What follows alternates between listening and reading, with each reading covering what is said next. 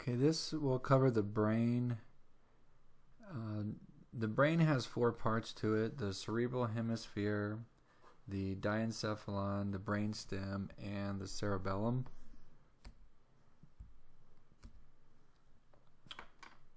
Okay, here we're seeing a brain at 13 weeks gestation, and over here on the right side is the adult brain. They've color-coded it for you so you can see the different parts that we just listed. The gold that you see is the cerebrum, and then we have the diencephalon, that purple middle part, and then this green is the brainstem, and then the red would be the cerebellum.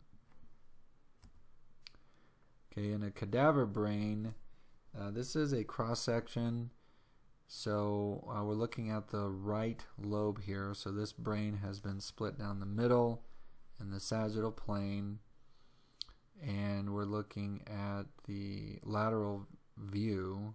Well, it's a medial view, so medial to lateral of the right hemisphere. And you're seeing the diencephalon area, the brainstem, there's the cerebellum, and then the bulk of it is the cerebrum. Okay, we do have two cerebral hemispheres, a right and left cerebral hemispheres. Collectively, all together, we call it the cerebrum, not to be confused with X-Men Professor Xavier's Cerebro machine, named after brain stuff. He would wear that helmet and his brain was connected to everything, thus the name Cerebro. It is considered the most superior part of the brain. It's the largest of the brain structures. It contains the gyri, and the gyri are separated by the sulcus. Deeper grooves are called fissures, which will separate larger regions of the brain, for example, the longitudinal fissure, which separates the two hemispheres. And then the cerebrum's lobes are named after the cranial bones that they are near. Okay, now let's go back to the gyri and sulcus. So here, the thicker part, so like this part here, that's the gyri, or gyrus, okay? And then the dark parts are the sulcus, the folds that separate the gyri. Okay. Okay, up here you're seeing the red, which denotes motor, the blue, which denotes sensory, and we're going to visit these terms in more detail soon: the precentral gyrus and the postcentral gyrus and central sulcus. Okay, those will be important structures.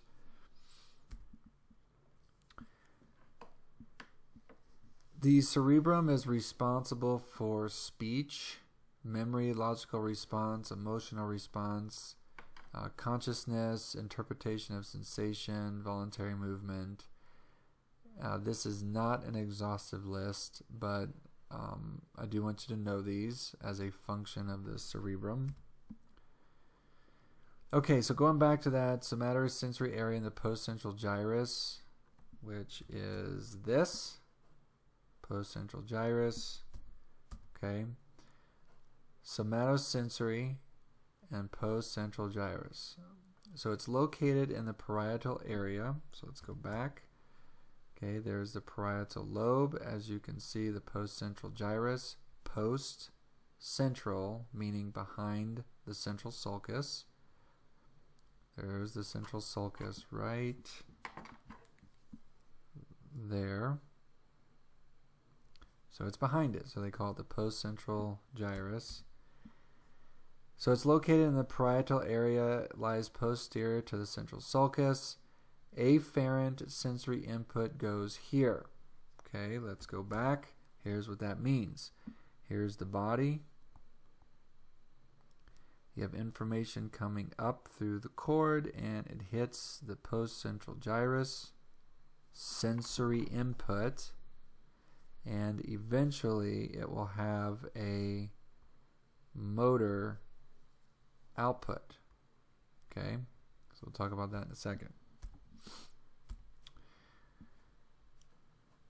So because of sensory input, you recognize all sensory stuff like pain, cold, or temperature, light touch, deep touch, etc. Okay, so all the sensory goes into that postcentral gyrus area based on the homunculus spatial map of the brain, which is this.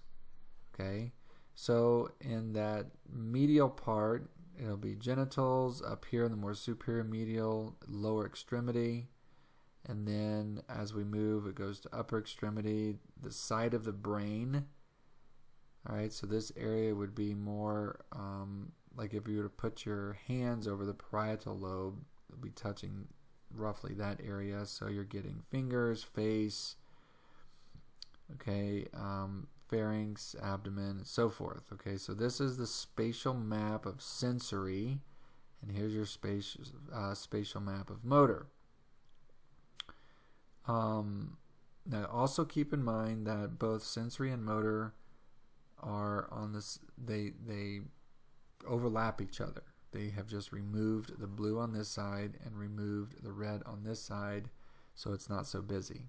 Okay, here you're seeing the central sulcus, and then the postcentral gyrus, which is the blue, and then the precentral, which is the red. All right, so that's the homunculus.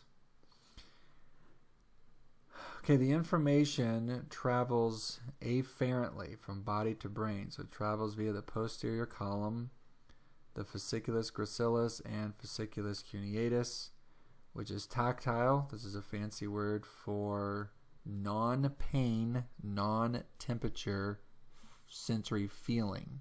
So tactile. Okay. From the lower extremity and lower trunk, from the fasciculus gracilis, and from the fasciculus cuneatus, it's tactile from the upper extremity and upper trunk. Now, if that just blew your mind and you're like, what the heck are you talking about? We're going to draw a map of this later, so we're going to dive into this in more detail, and I'll break it down on another lecture slide. Okay. Now we also have the anterior lateral system. Now that's, if you look at a cross section of the spinal cord with the gray matter, okay, that we looked at earlier.